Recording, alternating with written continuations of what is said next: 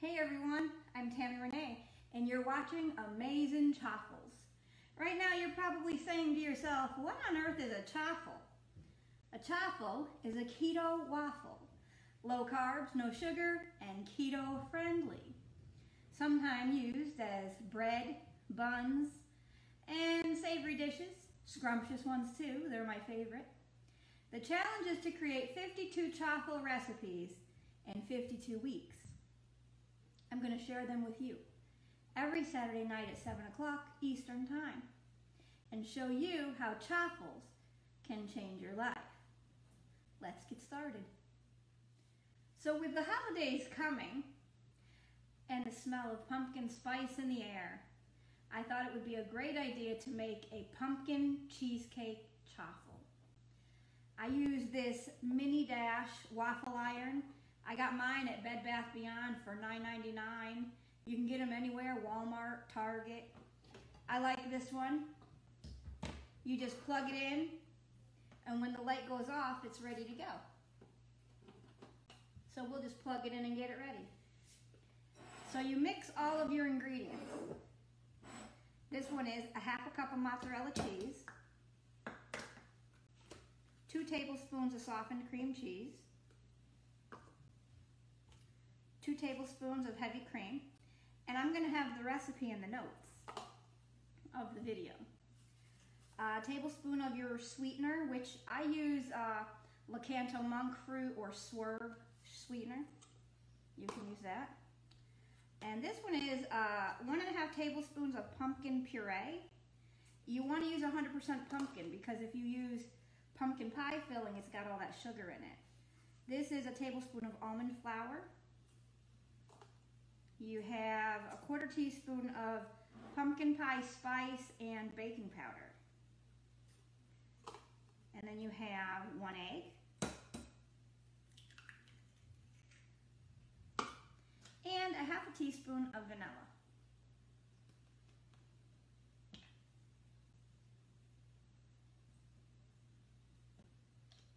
I spilled a little extra in there, it's okay. So, I like to mix this up with a mixer. Some people use a fork. And we just get it all mixed up in there. Just with a hand mixer. You can use one of those mashers if you have one of those.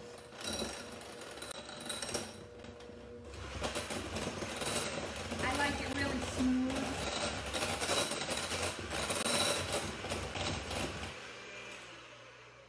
And that's all there is to that. When our waffle iron is hot and that blue light goes off, we're going to spray it just a little bit. I like to spray it so that it doesn't stick. I tried to do it once without spraying it, and it was a mess. When we're ready, we're going to spray our iron because we don't want it to stick with all that cheese. So, we're going to put it in here. Just a couple spoons. And then we're going to close our iron. Nice. 3 to 5 minutes or until that blue light goes out. Sometimes if you want it a little crispier, it's okay to leave it in longer. For those of you who didn't know, I'm also a gospel singer. So while we're waiting for our chaffle to cook, I'd like to share with you just a snippet of one of my new songs called No One Will Ever Love Me. And it's on my album called Steps. I hope you enjoy it. Growing up, I remember your amazing grace. I still feel your arms around me now and then. I miss you waving from the front door.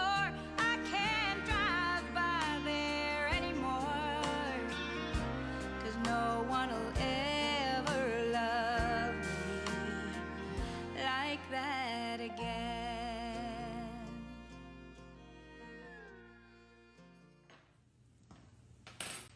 Okay, so we're back. I hope you like the song, but back to the cooking. Our chaffle is done. Be very careful when you take these out. They're very, very hot.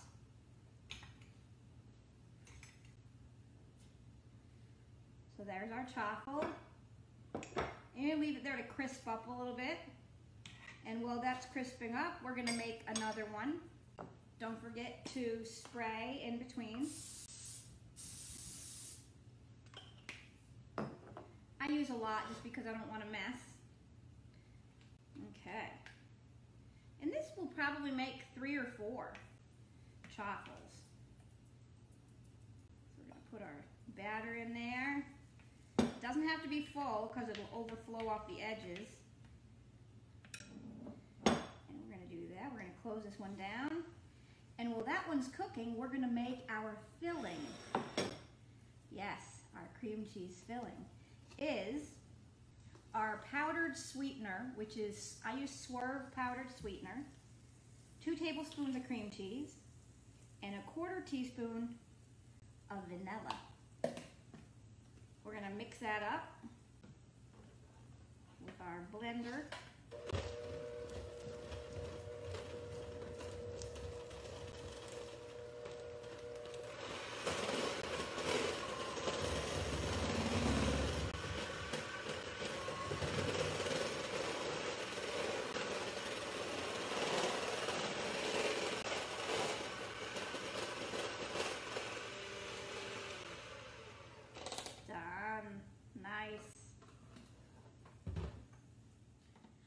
Okay, so while we're waiting for this chaffle to cook, we're going to go ahead and make our whipped cream. We have heavy cream, and I don't really measure this. I know that it's just me eating these, so I'm not going to need that much. Probably a 1/4 cup of heavy cream. And then I'll go ahead and use a spoon of the Monkfruit, Lakanto Monkfruit sweetener. Probably a teaspoon. And then just a dash of vanilla. I like vanilla. And I don't measure it, just a little bit. Just a drop. And then we'll go ahead and mix this up.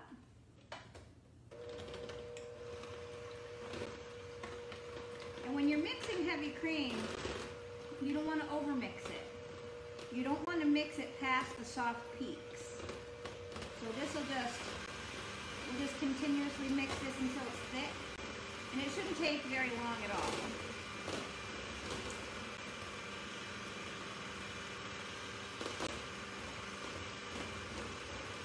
I can't wait until Thanksgiving.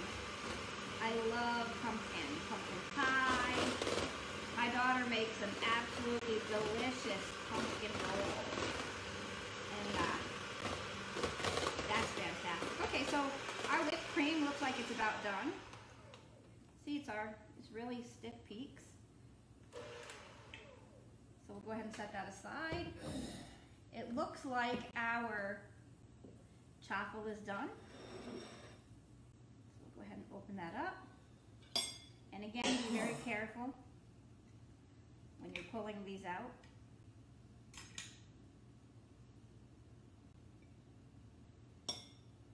We're going to let that cool down for just a minute, and I'll be back to show you how to assemble them. Okay, so we're back, and we're going to assemble our chaffle.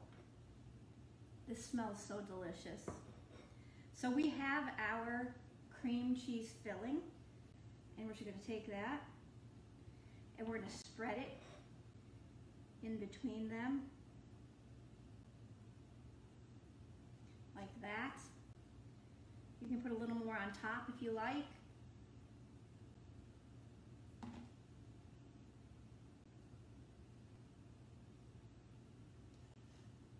And then we have our whipped cream that we made. We'll just put a dollop of that right on the top. And I like a little bit of cinnamon on mine. So we'll just take a little bit of cinnamon. I put it in my hands because I don't want it to come out too fast on the thing. So we'll just a sprinkle of cinnamon, and it is done. There you have it. Pumpkin pie cheesecake chaffles. I think think we should taste it now. What do you think?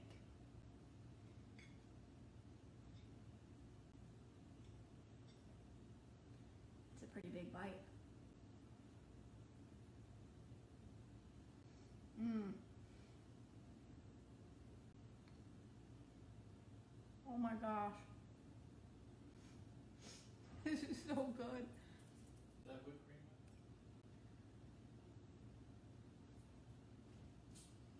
Mmm. This is so good.